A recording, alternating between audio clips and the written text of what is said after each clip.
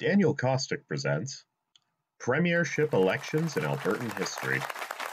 This election took place on August 30th, 1971, and was the 17th election in the province's history. At the start of the term, Social Credit had been in power for a consecutive 33 years. This was in large part due to the overwhelming popularity of Ernest Manning, who had led the party to victory through the last 7 elections. However, a shift of change was brewing worldwide and challenging the old order of which Social Credit found itself a part of. The anti-Vietnam War sentiment was about to result in the ousting of President Johnson, and a storm was brewing in France that would lead to the May '68 protests. At home in Alberta, similar tides of change were continuing to brew. Having been emboldened by the results of 1967, the opposition parties were continuing to build support. In 1968, after serving in office for over 25 years, Manning announced that he would be resigning as premier once a successor was named. Manning would go on to found a consulting firm and was appointed to the Canadian Senate in 1970. He served as senator until 1983 when he retired and died in Calgary in 1996 at the age of 87. He has a high school and Business Park Road named after him in Calgary, along with the town of Manning in northern Alberta. In 1993, the provincial riding of Edmonton-Manning would be created in his honor, and a federal riding of the same name would come in 2013. His son Preston would also enter public life, founding the Federal Reform Party and becoming leader of the official opposition in the House of Commons. To this day, Ernest Manning remains the longest-serving premier in Albertan history. In the wake of Manning's retirement, and in an effort to renew interest in the party, Social Credit announced that it would be holding a leadership race to replace him as party leader. As Social Credit was the largest party in the legislature, the new leader would also become the next premier. It would also be the first race of its kind in the party's history. Anders Alborg, provincial treasurer, minister of telephones, and MLA for Alexandra, was initially seen as the natural heir to Manning, but he stepped aside due to his poor health. During the race, 6 candidates would step forward: Walter Buck, MLA for Clover Bar; Edgar Gerhardt, minister of municipal affairs and MLA for Edmonton Northwest; Alfred Hook, Minister for Lands and Forests and MLA for Rocky Mountain House; Raymond Ryerson, Minister of Education and Labor and MLA for St. Paul; Harry Strom, Minister of Agriculture and MLA for Cyprus; and Gordon Taylor, Minister of Highways and MLA for Drumheller-Gleechen. While all candidates would stand out in various ways, the two that shone brightest were Harry Strom and Gordon Taylor. Taylor had been serving as MLA since 1940 and was well known for his local work in the constituency. Having been around for so long, he was seen by many as an establishment favorite, along with being seen as a single-issue candidate when transportation matters were being discussed. In contrast, Strom had served as MLA since 1955, and his background as a farmer helped in his appointment to cabinet. Strom had taken a more reformist route to leadership, including having the backing of a younger Socred group called the Young Turks. This group wrote much of his policy positions, which included progressive stances on education and urban planning. In contrast to the party's expectations, there was little interest in the race from the general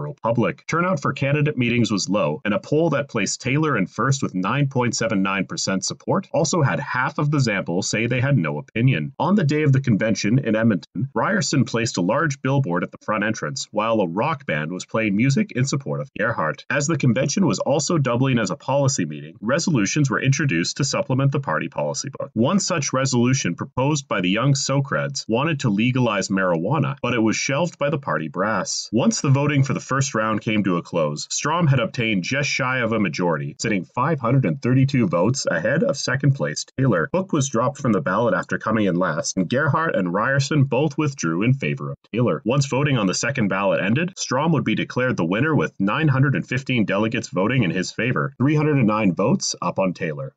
Just as an aside here, this whole convention had so much going on that didn't make the final cut of this episode, so I'll probably revisit this event for a more in-depth look. Despite electing a reformer as leader, Social Credit would continue to struggle without the guidance of Manning. Strom would inherit a power vacuum of sorts and struggle to make any meaningful actions, although the first environment minister in Alberta would be appointed under him. He was also not a confident public speaker, often reading directly from the drafts of pre-prepared speeches. Construction programs in the province registered a 16% investment increase during the year, and there will be a substantial carryover of work for the winter months and well into 1969. Manufacturing shipments were 5% higher than in 1967, indicating a total for the past year of $1.6 billion, double the volume of only 10 years ago. While the incidence of strikes was abnormal for Alberta, Unemployment during 1968 was minimal, and labor income 10% higher than the previous year.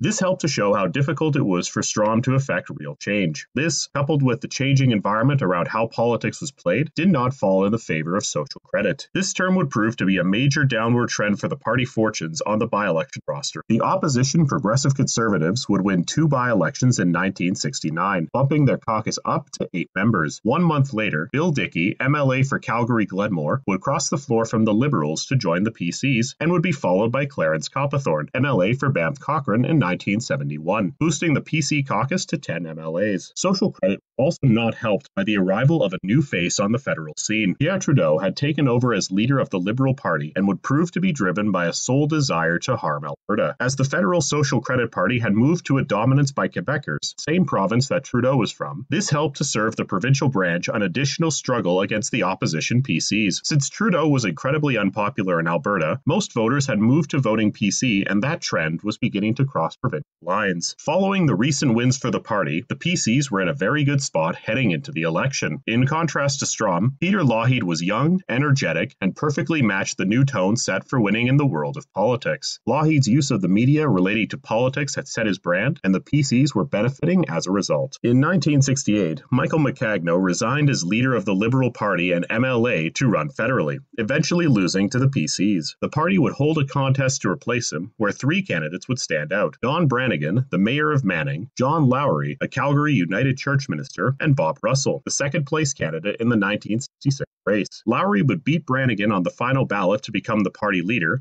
but he would not last long. He would resign as leader in 1970 after a failed attempt to merge the Liberals with Social Credit, and Bob Russell would win on the first ballot a year later in 1971. After Dickey crossed the floor, the Liberals were left with no seats in the legislature. Following a renewal of being shut out of the legislature, Neil Reimer resigned as leader of the NDP. In the following contest, Grant Notley, the party's provincial secretary, would become leader with 51.4% of delegates supporting. Similarly to Manning, Notley enjoyed high personal approvals with Albertans. His party, however, had begun to feel the effects of being in political Siberia, and opposition to social credit began to shift away from them and coalesced around Lougheed and the PCs. Notable about this election, only 4 parties would contest in it: Social Credit, the PCs, Liberals, and the NDP. It would be the election with the fewest parties contesting since 1926, which saw the UFA, Liberals, Dominion Labour, and the Conservatives contest. And here are the results. Peter Lougheed won, leading the PCs to win 49 out of a possible 75 seats and 46.4% of the popular vote, up 43 seats and 20.4% since 1967. Next came Harry Strom, whose Social Credit Party won 25 seats and 41.1% of the popular vote, down 30 seats and 3.5% since 1967. Next came Grant Notley, whose NDP won 1 seat and 11.42% of the popular vote, up 1 seat and down 4.56% since 1967. Finally came Bob Russell, whose Liberals won 0 seats and 1.01% of the popular vote, down 3 seats and 9.8% since 1967. With the victory of the PCs, the era of social credit dominance had officially come to an end. It would be the first election since 1917 where the winning party would share a name with a party that had held government at the federal level. This election also marks just the 3rd time in Albertan history where the government changed hands. This would also be the best result of the PCs since 1917, where Edward Michener led the party to 19 seats, 41.8%, and official opposition status. In a twist of fate, the first past-the-post system that Manning had implemented would come back to bite Strom, as a number of ridings would only be decided by less than a couple hundred votes. The NDP would see a breakthrough, as this would be the first general election since 1955 in which the party would win a seat. Oppositely, the Liberals would find themselves shut out of the legislature for the first time in its history, following the worst popular vote showing since 1940, where the party won 0.9%. This election would signal the start of the PC dynasty and leave Social Credit as the longest-lasting political party dynasty in Canada as of 1971.